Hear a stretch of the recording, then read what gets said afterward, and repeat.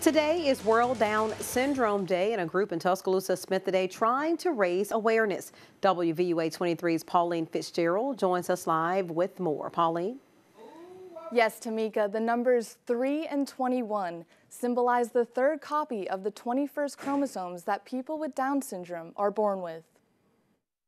Back in 2014, the United Nations declared March 21st to be the World Down Syndrome Day, so that everyone could be unified and raise awareness on the same day. Wednesday, Tuscaloosa's Rise School hosted an event focused on the abilities of students with Down syndrome instead of the inabilities. It grows, and I think that we can learn from each other, and I think that that's one of the things that's important for the newer families, is we've been there. This is the third year that the Rise School has hosted this event.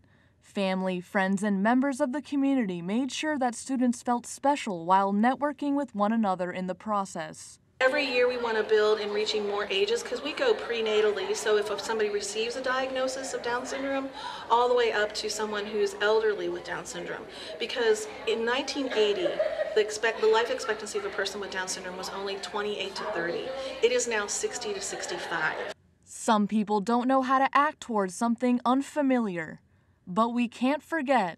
This is a human being who's going to have a very valued life, who has lots of potential. And if us, the rest of us, treat them as limitless, they're going to make great strides in our society and valued as fellow citizens of our country. Terry's life changed when her son Ian was born 31 years ago. Ian changed the dynamics of our family just with his birth. He has cousins, he has siblings, and they all love him. If you would like to contribute to the Rise School, visit their website at riseschool.ua.edu.